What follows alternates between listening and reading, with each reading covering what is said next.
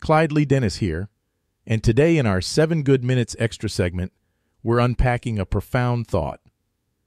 How you love yourself is how you teach others to love you. It's a sentiment that echoes through the corridors of our daily lives, often going unnoticed. Now let's take a deeper look at where this idea takes root. The concept isn't new. It's been woven into the fabric of various philosophies and teachings across the ages. At its core, it's about the relationship we have with ourselves.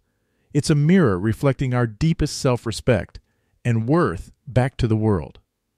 When we talk about real-world application, this quote doesn't just rest on the surface. It's about setting boundaries, practicing self-care, and prioritizing our own needs alongside those of others. It's in the small choices we make every day, choosing a healthy meal over fast food, setting aside time for meditation, or simply saying no when we're stretched too thin.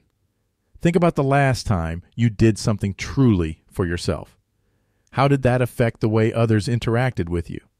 Did you notice a shift in their respect or the kindness they showed? Let's anchor this thought with a positive affirmation for the day. I treat myself with kindness and respect, and by doing so, I teach others to do the same. As we wrap up today's segment, remember that the journey to loving oneself is continuous. It's filled with learning and growth, and each step forward teaches those around us how to walk alongside us with the same love and respect. Until next time, I'm Clyde Lee Dennis, and this has been 7 Good Minutes Extra.